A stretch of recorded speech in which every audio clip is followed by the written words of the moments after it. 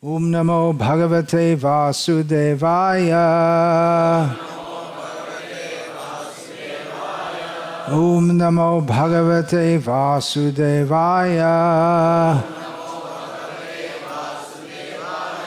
Om Namo Bhagavate Vasudevaya. Srimad Bhagavad-gita, as it is, translation and commentary by His Divine Grace A.C. Bhaktivedanta Swami Prabhupada, Chapter 5, Text 5. Yat Sankhya Prapyate Sthanam Tat Yogai Api Gamyate Ekam Sankhya Cha Yogam Cha Yaha Pashyati Saha Pashyati Yant Sankhya Prapyate Sthanam Tadyogairapi Gamyate Ekam Sankhya Cha Yogam Cha Yaf Pashyati Sa Pashyati Yat Sankhya Prapyate Sthanam Tadyogairapi Gamyate Ekam Sankhya Cha Yogam Cha Yaf Pashyati Sa Pashyati.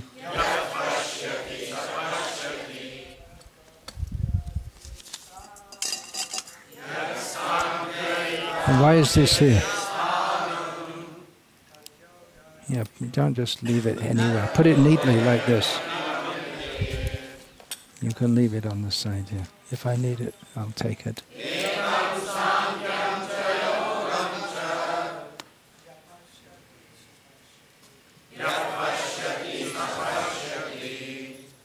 Sankhyaif prapyate sthanam Yat Sankhya Prapyate Sthanam Tadyogairapi gamyate Tadyogairapi Gamyate Ekam Sankhya Cha Yogam Cha Yegam Yogam Cha Yogam Cha Yaf Pashyati Sa Pashyati Yaf Pashyati Sa Pashyati.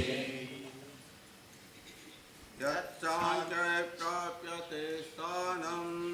Sankhya Prapyate Sthanam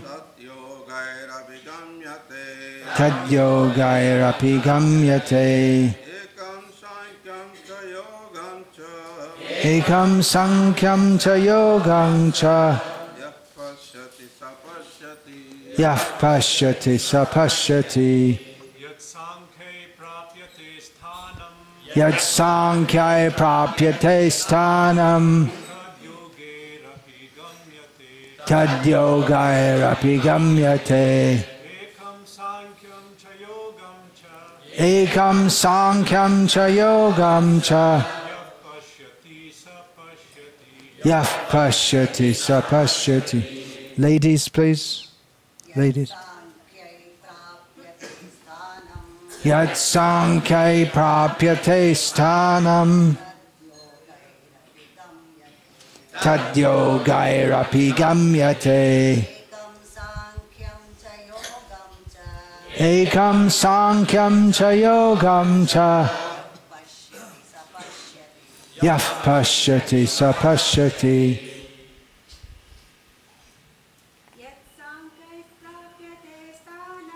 Yat Sankhya Prapyate Sthanam Tadyogairapi Gamyate Ekam Sankhya Cha Yogam Cha Yaf Pashyati Sa Pashyati. Yat sankhya prapyate sthanam tad yogairapi gamyate. Ekam sankyam cha yogam cha yah pashyati sa pashyati. Yat what? Sankhya, by means of Sankhya philosophy. Prapyate, is achieved. Sthanam, place. Tat, that. Yogai, by devotional service. Api, also. Gamyate, one can attain. Ekam, one.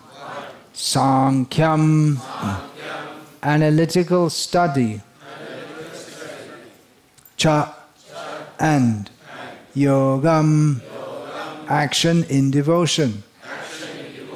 Cha, and. Yaha, one who. Pashyati, sees. Saha, he. Pashyati, actually sees. One who knows that the position reached by means of analytical study can also be attained by devotional service, and who therefore sees analytical study and devotional service to be on the same level, sees things as they are. Purport. The real purpose of philosophical research is to find the ultimate goal of life. Since the ultimate goal of life is self-realization, there is no difference between the conclusions reached by the two processes. By Sankhya philosophical research, one comes to the conclusion that a living entity is not a part and parcel of the material world, but of the Supreme Spirit whole. Consequently, the Spirit soul has nothing to do with the material world. His actions must be in some relation with the Supreme. When he acts in Krishna consciousness, he is actually in his constitutional position. In the first process, Sankhya, one has to become detached from matter. And in the devotional yoga process, one has to attach himself to the work of Krishna consciousness. Factually, both processes are the same, although superficially one process appears to involve detachment, and the other process appears to involve attachment. Detachment from matter and attachment to Krishna are one and the same. One who can see this sees things as they are. Om Jnana Timirandhasya Jnananjana Shalakaya Chakshurunmilitam Yena Tasmai Sri Gurave Namaha Namashreshtham Manamapi Shachi Putram Atra Swarupam Rupam Tasyagrajam Urupurim Maturim Goshtavatim Radha Kundam Girivaramaho Radhika Madhavasham Prapto Yasya Pratita Kripaya Shri Gurum Tam Natosmi Vandeham Shri Guru Shri Ataf Pada Kamalam Shri Gurun Vaishnavangscha Shri Rupam Sagrajatam Sahagana Raghunathan Vitam Tam Sajivam Sadvaitam Savadhutam Parijana Sahitam Krishna Chaitanya Devam Shri Radha Krishna Padan Sahagana Lalita Shri Vishakha Vitam. Hare Krishna, Krishna Krishna, Hare Hare, Hare Rama, Rama Rama, Hare Hare. Different processes, ultimately aiming at the same goal.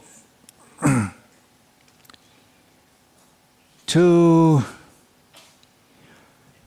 scholars who study Hinduism, which mostly means in the West, because in India people just are Hindus, they don't bother studying it. In the West they study everything, they think everything, you should study everything. Anything and everything. But they're often bewildered by, not often, they're always bewildered by the huge conglomeration or non-conglomeration of ways and paths and beliefs in Hinduism. And they can't understand it all, which bothers them, because they have this idea that they should be able to understand everything. But again, Hindus don't bother trying to understand everything. They're just Hindus, that's all. You don't have to understand it, you just do it, that's all. And although only 2 paths are mentioned here, there are many, many paths. Not that all the paths are the same. Jotomot Totopot is not upheld here. There are many paths, many activities, and even within a certain school there may be different levels, just like in devotional service, Krishna consciousness, there are different levels and different rules prescribed for different people at different levels.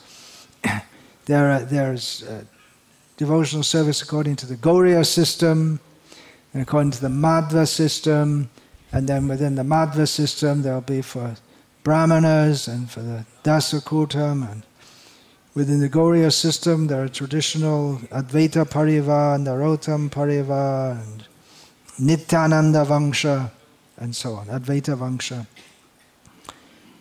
So it all may seem very confusing, but the actual Shastric path is meant for Krishna consciousness, ultimately. Even though it may not seem like that. In the Gita, Krishna says, Vedaishta saveraham eva vedaha. In all the Vedas, I am to be known. But the great scholars, they come and look at the Vedas and they say, well, you don't find Krishna much. Where's Krishna? It's all just it's some idea made up by the Vaishnavas because they want to establish themselves as supreme. We find a clue to all of this in Krishna's teachings in the 11th canto of the Bhagavatam, Parokshavad Risheo, Parokshang Chamama Priya, where he says that the rishis, they often speak indirectly, and that I also like that. Now this statement may be taken in various ways, but one way it's to be understood is that even though much of the Vedas don't appear to directly speak of Krishna, of course, Madhvacharya has shown how all the statements do directly speak about Krishna, but you have to know the code, so to speak. But everything's ultimately aimed at Krishna. Much of the Varnashram system may seem not to be aimed at Krishna. People within Varnashram, they may not all be Vaishnavas. They may worship various gods. But specifically, Srila Prabhupada wanted to re-establish in human society Daiva Varnashram Dharma, which is clearly aimed at Krishna. Although demigod worship is there. Otherwise, what are you going to do? If we don't allow demigod worship, and we don't allow, within broader society, if demigod worship is not allowed, then there's no scope for people to eat meat. And you say, well, why do you want to have people eat meat? Well, you don't want people to eat meat, but people are going to eat meat. So for them, there has to be some allowance. That's allowed within Vedic culture. Meat eating is allowed under certain rules. So if you don't have the system whereby the chamars, they can take out the dead cows and eat the meat, or where the Kali worshippers can worship Kali and sacrifice goat or chicken or buffalo. If they're rich, they can sacrifice a whole buffalo. Then you'll come to slaughterhouse. Then there'll be indiscriminate animal killing. So in the Krishna conscious movement, we're not promoting meat eating, but we may, not that for the Vaishnavas, but there may be allowance for that also. And then people get bewildered and wonder what's going on. Isn't Hinduism, to use the very broad term, isn't it meant for detachment from the world? The most famous city in India throughout the world, well, it's probably Delhi nowadays, or New Delhi to be precise. But traditionally, and this is nothing new, this goes back hundreds of years, it's been Varanasi, which is famous for its spiritual ambience. But traditionally, Varanasi has been a place of death. People go there to die. A place of contemplation of death. People go there to prepare to die. A place of Mrityunjay, of Lord Shiva, who helps people to conquer over death. And it's also traditionally been a place of material enjoyment. That's not so well known. At all levels. Even now there's Banarasi Pan, that's supposed to be the best. If you really want to enjoy, then you have to go to Varanasi. And up to the present, the biggest red light district, you know what red light district is, translator? Brothel area. In Asia, happens to be in, guess what? Varanasi. You may say, well, it's terrible, it's supposed to be a spiritual city, but it's always been a place of material enjoyment, ultimately means, you know what? Sex enjoyment, it's always been there. From time to time you get these social workers coming along. Well, we have to save the women from prostitution. But there's always been, as long as human civilization has been there, there's been prostitution. As long as there will be human civilization, there will be prostitution. So you can go and wave your social welfare flag as much. We didn't start the ISKCON Stop the Brothel movement yet. We got Stop the Cancer movement, but we didn't get the Stop the Brothel movement yet. Beti Bachao movement, and so on. So it's not that such things are forbidden in Vedic culture. Of course, kidnapping young girls and selling them off into prostitution, that's not allowed, but somehow or other, girls do end up in that. And we don't endorse it, but at the same time, realistically speaking, it is going on. It's just like slaughterhouses. We don't want slaughterhouses, but we're not so utopian that we think that just by diktat, by making an order, all meat eating will stop. That's not possible. Maybe if the king is very strong and there's a very strong dharmic culture, that can be. But it's the nature of the material world. People come here to enjoy the material world. So there are people at different levels. And Vedic culture gives different levels. Vedic culture, Vedic civilization is supposed to be, well, the very meaning of Vedic civilization is that it's conducted under the aegis of the Dharma Shastras, of which Manu Samhita is the prime, and therein Manu says that pravriting sarva bhutanam, that everyone in this world is engaged in activities for material enjoyment. And Manu is basically giving rules how to conduct society, karma kanda for people in varnashram, but also very clearly pointing towards, ultimately toward Krishna. So pravritir sarva bhutanam, but he also says nivritis tu mahaphalam. But the greatest goal, the people in karma kanda, they want some fruitive activities. But the greatest fruit is to be had from nivritti, detachment. So within the Vedic lifestyle, there, the chatur varga, the four pursuits of life: dharma, artha, kama, and moksha. But Vedic culture specifically points towards moksha, or detachment, while allowing that most people, pravritir sarva bhutanam, while allowing that most people are going to be engaged in fruitive activities, it also points that the real goal is renunciation. And this renunciation of the world, austerity, we see it's... Even though not many people pursue full-time austerity and renunciation, it's a central point in Vedic culture. And even though not everyone follows austerity and renunciation, that's their focus of life, but at least among the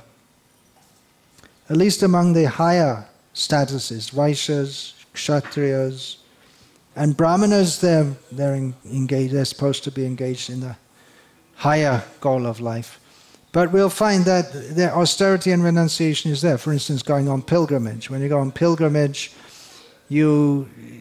however much you may enjoy your life the rest of the time, and however much you enjoy, that means according to Vedic rules also. Not that this idea of just letting the senses go wild, that's not there at all. Everything's controlled according to Vedic rules. If sex is there, marriage is there, but the idea is that one should get married.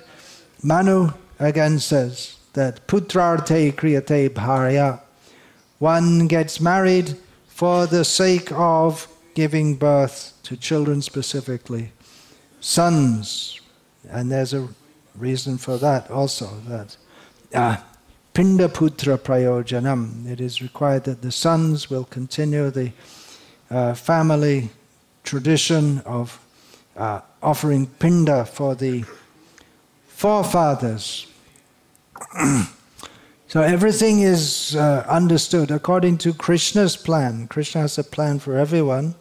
And even the austerity, renunciation, that may not be a central part of people's lives, but we'll find that, for instance, women, they will fast once a week or for the sake of their husbands, or when you go on pilgrimage, there are so many. Then there'll be so many austerities to be performed. It's not just a matter of jumping on a train, going to a place and taking darshan and eating some local prasadam and coming back. But there are so many rules to follow. One has to walk. It may take 30 days to walk to a place, and during that time there's supposed to be no mundane talk and no sex, and so many rules have to be followed. So everyone practices austerities, if not full time, at least some part of the time. And we find in the Bhagavatam again and again and again, we find such and such king renounced the world and went to the forest to perform austerities. It's very much central. The idea of austerity is to purify the consciousness, because the consciousness is inclined to indulge, push us towards sense indulgence, which causes all the problems, the pravritti, the desire to enjoy this material world that is entangling us in the material world. But the idea of austerity is to become detached from sense enjoyment and to steady the mind so that one can contemplate and understand the highest goal of life. Of course, it doesn't always work like that. If from the beginning one performs austerity for the sake of sense enjoyment, then that austerity doesn't purify the consciousness. And a prime example of that is Hiranyakashipu, who performed austerities not for purifying his consciousness, but for the sake of getting power, so that he could enjoy the material world at an enhanced level, which he was actually able to do. So really performing austerities, becoming detached from this world, everything has to be done. If we're actually to get nivrittistu mahapalam, if we're actually going to get the highest goal of detachment, then we have to hear from sadhus about what is the ultimate goal of life. Otherwise, we may perform so many austerities, or we may labor hard in trying to become self-realized and not get any tangible result. Tushavagatinam, trying to beat the husk. Already the rice has been husked, and we go on beating it. You see, if you beat the whole grain of rice, then the grain comes out and the husk is left. But it looks the same. From outside it looks the same. So you think, well, I'll go on beating it, I'll get some more rice. But you can go on beating it as much as you like and you won't get any more rice grain. It's a futile effort. To do so,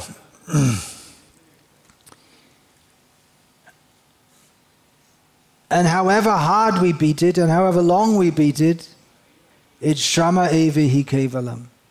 It's simply work, that's all. We might get strong muscles, but we won't get any rice to eat. We can feed it to the cows, but there's no use to beat it. So this detachment is the main qualification expected of sadhus. It's very much part of the Vedic culture or ongoing Hindu culture that there are sadhus, saintly people. And the main thing that's expected of them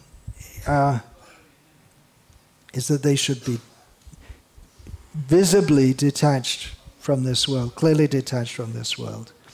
And if one has a long beard and red cloth and chants shlokas, but is seen to be a sense enjoyer, no one will take him seriously.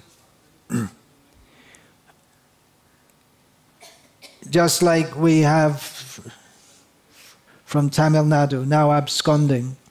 He ran off to South America, is it? From Tiruvannamalai, this. What's his name? Paramahamsa he calls himself. Not at all a Paramahamsa, but he's just making a show. But he's a sense enjoyer. People don't like that. Some people are foolish to follow him, but if you want to be a sense enjoyer, then you'll be like us. We're sense enjoyers, but we're not pretending to be sadhus. People don't like that. You can't be a sadhu and be a sense enjoyer. And then it's expected, sadhu, they show detachment in their life by no sex life, or they may be married, but they may be, they're not gross sense enjoyers. Sadhu also, maybe. Generally we think of sadhu as a sannyasi, but maybe a married person also. But dignified life. Just like we say, Brahmins, traditional Brahmins, they married, but then they don't.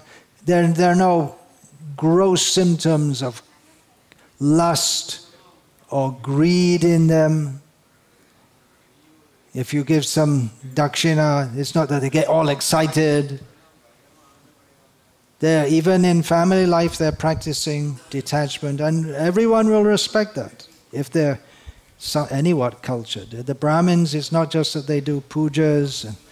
Of course, sometimes there are greedy Brahmins, and that's always in the holy places. That always seems to have been a problem, as far back as records have been kept of greedy pandas who are there just to fleece the people.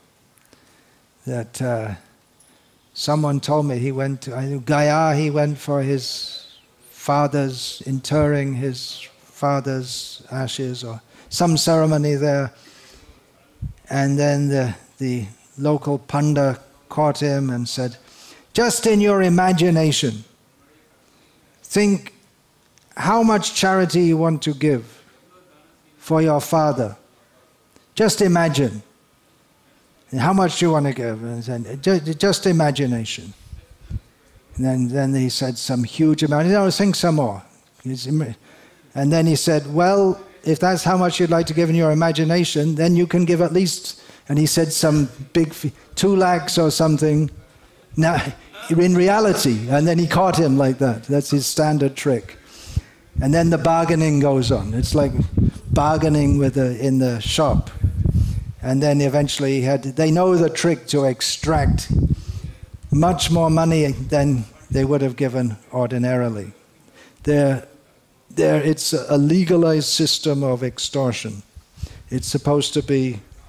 So even Bhaktivinoda Thakur was complaining about that, the pandas in Vrindavan, how they extract money from people. He wasn't very happy. Was it Vrindavan or maybe Gaya? I can't remember. So, but a real Brahmin, there's very controlled, not greedy. They're content with whatever gain comes to them of its own accord. What is that in Gita? Krishna says, gain which comes of its own accord. What is that verse? Santushto, yeah, there are many such things. Santushto yena. They're not disturbed in distress. Samadukha sukham dhiram, yeah, but specifically, now, what is it? No, when you get something, you're not elated. No, none of us can remember it. Oh, we should all go back to school. Huh? You're in school. You're supposed to know these things. Na priyashet priyang prapya no vijet cha priya priyam. Yeah. Which chapter? 5th chapter. Okay. There are many such statements in Gita. Na prashishet priyang prapyam no vijet cha prapya cha priyam. Not elated when you get something when you like, and not depressed. Yes, I was talking about depression, when you get something which is non-pleasing. So this sadhu, that means detachment from the world. This detachment.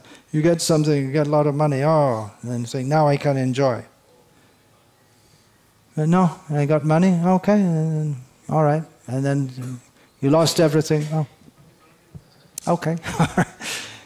Knowing I have nothing to do with this world. We see many sadhus who appear to be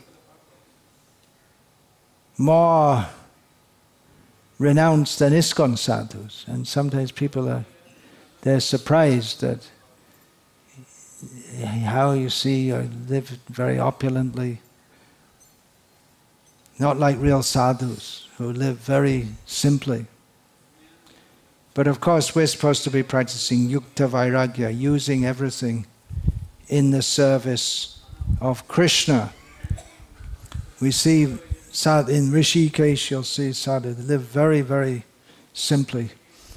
And but we wonder if they got the opportunity, if you were to offer them, okay, now we'll make you rich like Ambani, if they would remain a sadhu. Many people become sadhus because just things don't work out in their family life, and they just get frustrated and fed up, and they become a sadhu. Not that they're materialistic. They are religious, but it may not be that they become a sadhu primarily out of a desire to Brahma Jignasa, to inquire about the absolute truth, but okay, nothing's working out. I'll go to Rishikesh and live by the Ganga, and someone will give me some food and some bidis, and we'll go on like that. So we wonder if they were given, here's wealth, you can take it. And we also wonder that here in ISKCON also, of course in this ashram there's not much comfort, but in some ISKCON ashrams there's quite a good level of comfort. So we wonder if that was removed, if the devotees would remove themselves from the situation also. How much comfort do you need? How much are we actually detached? Could we live like the sadhus in Rishikesh? I don't know. It's very cold in the winter up there. I saw once at Kurukshetra, early morning. I was there in the winter. It's very cold there in the winter. And I went early morning chanting. It was still dark, by the side of the Brahma Sarovar, was it, or the Panchasamantaka? Those big lakes are there. And just at the side of the lake, all fog on the lake. And there's just some little shelter. It's fully open on one side, and there's a cover, and so many sadhus lying there under a blanket. Otherwise, the air was very, very cold. How can you sleep outside in that weather, even if you have one blanket or two blankets? Very austere. Very austere. Difficult to live like that.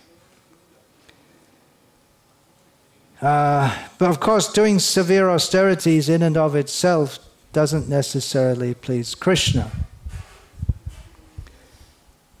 That's the whole point. If we can please Krishna, that's really the point. If we don't please Krishna, then shrama eva hi kevalam.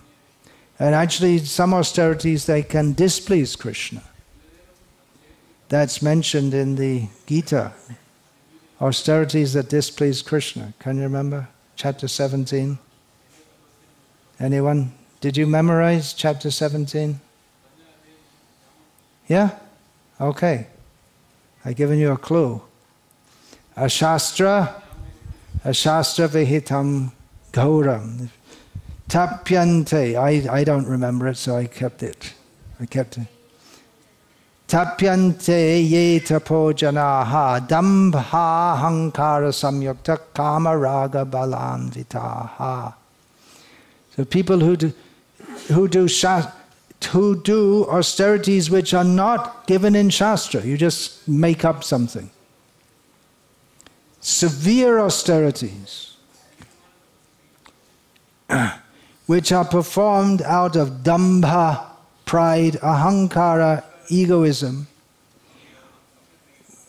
with a desire, kama raga balan vitaha, with the desire ultimately to enjoy this world, done for the sake of prestige and with material attachment. Then karshayanta sharirastham bhuta grama machetasaha mam chayavanta sharirastham tan vidyasura nischayam. Those who undergo severe austerities and penances not recommended in the scriptures, performing them out of pride and egoism, who are impelled by lust and attachment, who are foolish and who torture the material elements of the body as well as the supersoul dwelling within, are to be known as demons. And Srila Prabhupada in the purport states, for instance, fasting for some ulterior purpose, such as to promote a purely political end, is not mentioned in the scriptural directions. That's an indirect but pretty clear pointing a finger at who? Mahatma Gandhi, fasting for political reasons. People took him to be a great sadhu, saying now he's fasting, but it was for some political end. So Srila Prabhupada counts that here under the kind of tan vidya sura nischayam. They're definitely to be considered demoniac. They're ahankar, that's stated. It may be possible that even if one is following some kind of religious austerity, but there may be a lot of ahankar also, egoism. The Naga Babas, they come to Kumbh Mela. They're very renounced. They go around naked, even in the winter. Kumbh Mela comes right in the winter, very cold, bathing in the Ganga. Even the Ganga in the summer is cold, what to speak of in the winter. But they're very concerned with prestige, and they'll fight. Now they've got it sorted out, but previously there used to be fights between Naga Babas, literally fights. The Naga Babas, they were originally formed as a military group, actually, military sadhus. And they would fight. Now we're going first to bathe. We're going to show we're superior. And they're very concerned with prestige, even though they're so renounced from sense enjoyment, but very much concerned with personal prestige. You might say that about Prabhupada also. He was very concerned with prestige. I'm making a section in the book that I'm working on now, how Prabhupada was very concerned with prestige. But he wanted the Krishna consciousness movement to be prestigious. And he himself, he would go in fancy cars, he would dress very nicely, in sadhu dress, of course. But the idea was that people should respect this movement because the message we need to give to them, not that we require prestige for ourselves, but so that people give the proper respect, so that they can hear the message which they need to have. Practically within ISKCON, the whole process or the whole institution of giving sannyas, it's only based on prestige. That's all. But the sannyasi is not supposed to think, now I'm going to be prestigious, but the point is that others, because he's got something which others should hear, that they should respect him. It's institutionalized, that he should be respected. As I heard many years ago, I didn't ever see it in print, so it may be one of those Prabhupada saids, but one devotee, Adi Keshav Das, young, I think he was 20 years old, and Prabhupada gave him sannyas. You might have been there. And he was to be the president of this big skyscraper in Manhattan, very prestigious building with so many devotees. And Prabhupada said, I'm giving you sannyas, otherwise no one will listen to you. He had to be the town president. And the devotees had to listen to him, but he was a relatively new devotee, and Prabhupada saw that he was capable. Prabhupada would do that. There was one man, he'd been a businessman all his life, and from Chennai actually, from Madras. He came to Vrindavan, he wanted to take initiation, and Prabhupada made him the president of ISKCON Vrindavan. Just absolutely new man, because he saw he's a capable man. He knows that. Prabhupada brought it, Bhakti Charu Maharaj, new man, gave him sannyas. He saw this man, he's a capable man. So, anyway, I'm getting off the topic there, but I'm just saying that Prabhupada, he knew that prestige is there in human society that can also be used for Krishna. Otherwise, we don't care personally for prestige. I've been listening to Srila Prabhupada, the conversations with Srila Prabhupada in the last months before Prabhupada passed away. Now I'm in the last, there's less than 1 month to go in my listening, and a lot of the talk is about the health situation of Prabhupada. But Prabhupada is, although he was like a lion in preaching, and his godbrothers would come, and Prabhupada, actually it's not recorded in the transcripts in the Veda base, because Prabhupada would speak to them in Bengali, and Prabhupada was so humble, he'd say again, please forgive me, I made so many offenses. It's such a humble mood. And then one of the discussions, the devotees were saying, what is good? And they were talking about what's good for Prabhupada's health. And Prabhupada said, everyone is good. I am bad. He was feeling like that. So for preaching, he did so many things, but ultimately he was the most humble.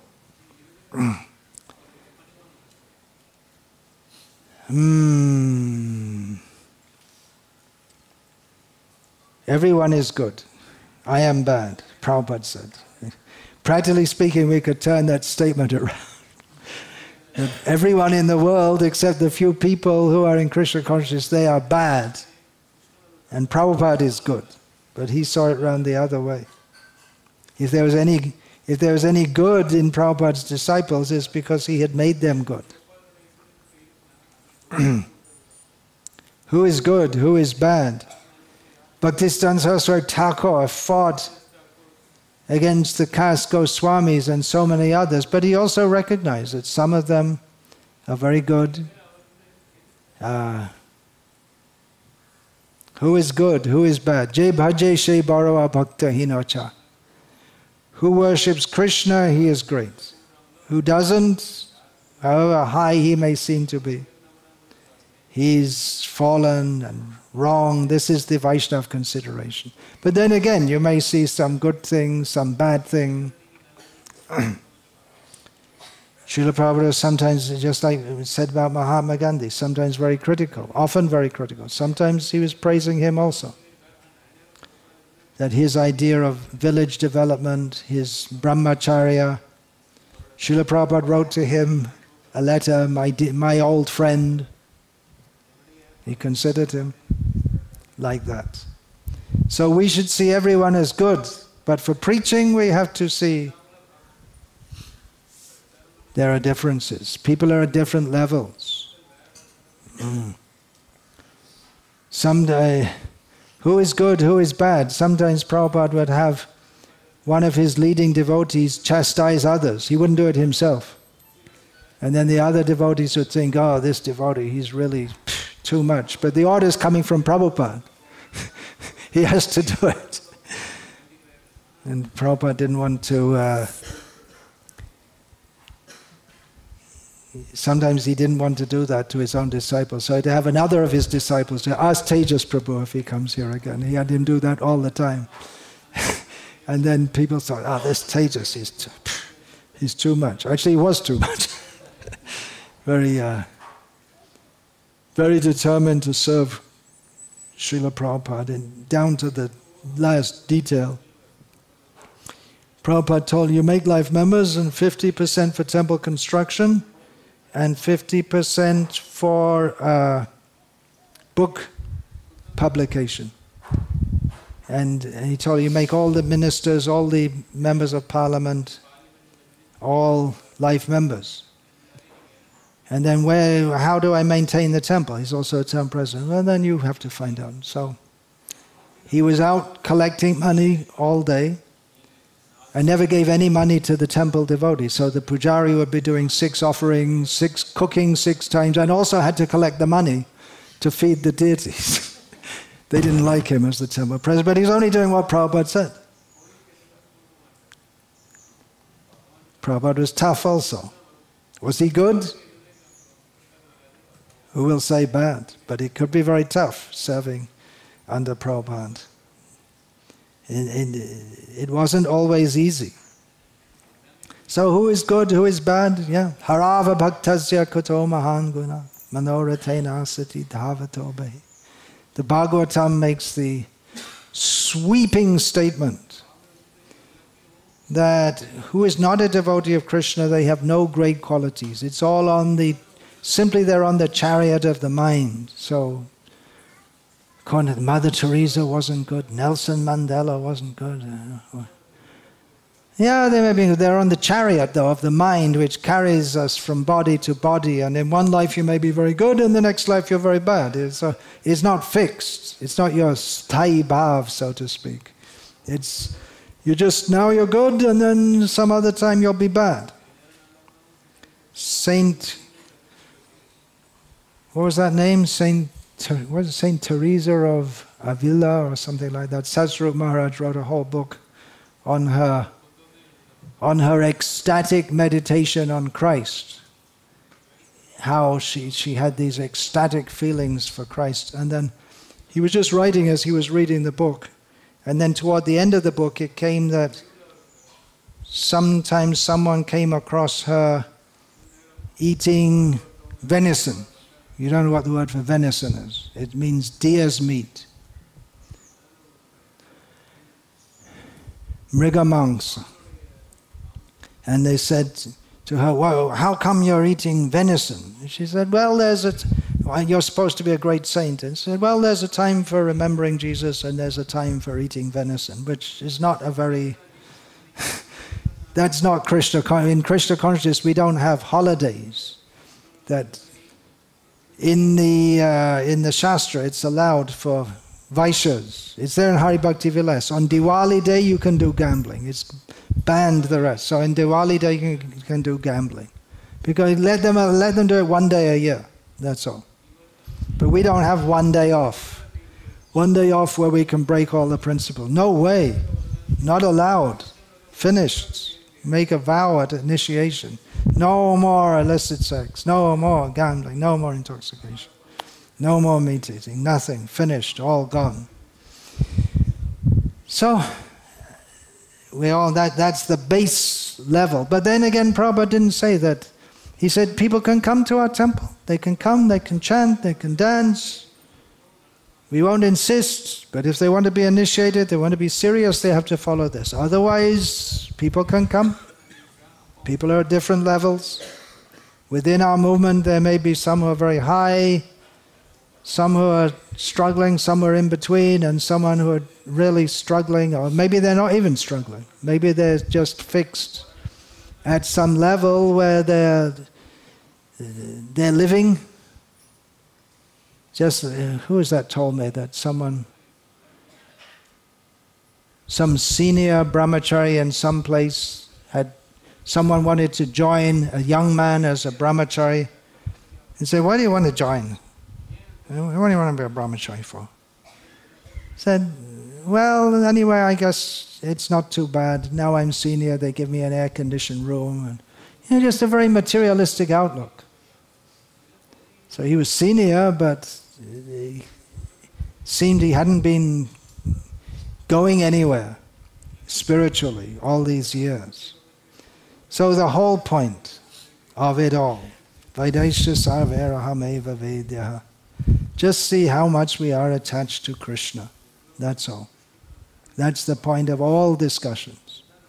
Every class, how much we are attached to Krishna. The process is there. If we follow it, we should become attached to Krishna. But we have to take association of devotees who really are striving for that.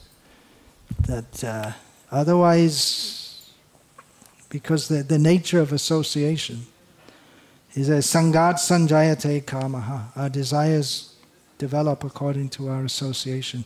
There's a verse recorded in Bhakti Rasamrita Sindhu spoken by Hiranyakashipu, which says that association is like a crystal, that whatever kind of association, if we shine a blue light through, a blue light comes out. If we shine a red light through, a red light comes out. So that's so important.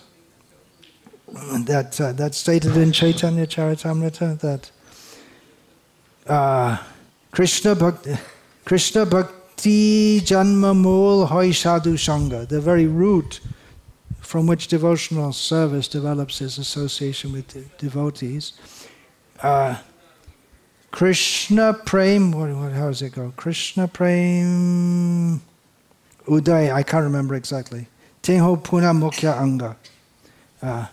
Krishna Prema Janme Teho Puna Mukhya Anga. And even if we get to the level of Krishna Prem, which we should do, it's still, that's essential. So there may be many paths and different levels, different opinions within devotional service. Even within our Krishna conscious movement, there are so many different outlooks, so many different opinions, so many different levels of devotees, but we have to keep our aim clear. Where do we want to go? We want to go back home, back to Godhead, back to the lotus feet of Krishna. So some may be very analytical and philosophical, some devotees may be into deity worship, some may be into festivals. There's so many different types of devotees, but we have to see how we're becoming attached to Krishna. Without that, everything is useless. Toma kripa bina shakali nirasha, as Bhaktivinoda Thakur prays. Without your mercy, everything is hopeless. Any question, please?